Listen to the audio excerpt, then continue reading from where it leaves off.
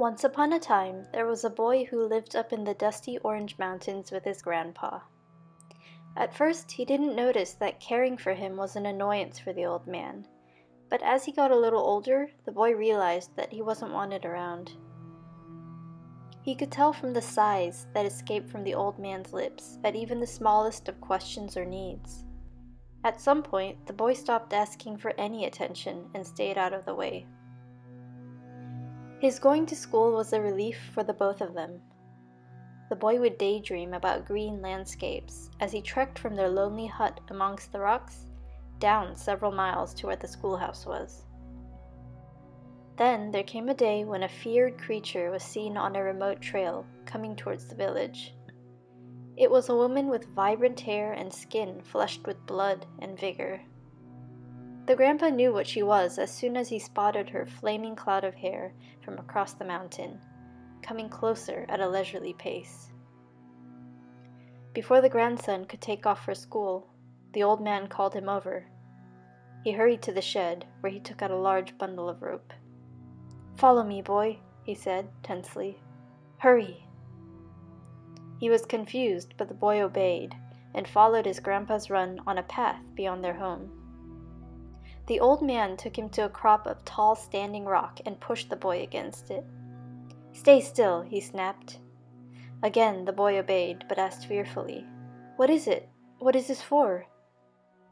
The old man tied the rope around the boy's wrists and wound the rest around the rock, pinning him there. The boy tried to search his grandpa's face, but he would not meet his eyes.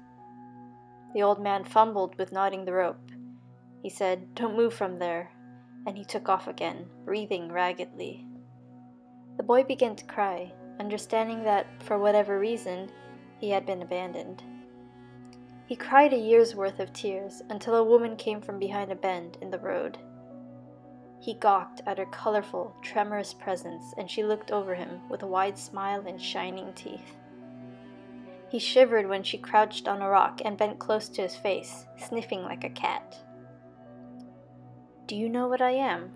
she asked in a low, husky voice.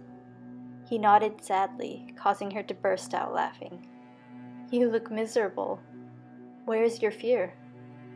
"It's here," he answered, but he couldn't stop thinking of what his grandpa had done.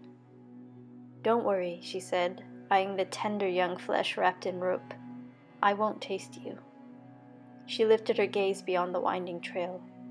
"I'll go for the one who's left you here." The boy couldn't believe it.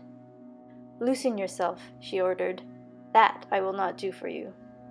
And she took off at a comfortable jog without another look back. The boy waited to see if this was a game that a cat might play before its meal, but minutes passed, and then he moved, wiggling this way and that. She had guessed correctly. The boy was able to raise the hastily bound loops of rope up from the rocks, and he ran home with it still tied to his wrists. The boy stayed home from school that day. When sunset came, he prepared his own meal and ate in silence. It was strange, the sense of relief he felt when the old man didn't return, even a week after he'd been set free. Hi, I hope you enjoyed that little story. I do realize I said the boy many times. This scene is from a dream I had many years ago. I wonder who would choose to live in such a desolate place with all these dusty, hot rocks. The landscape reminds me of spaghetti western movies, where there are many little towns set in hellscapes like this.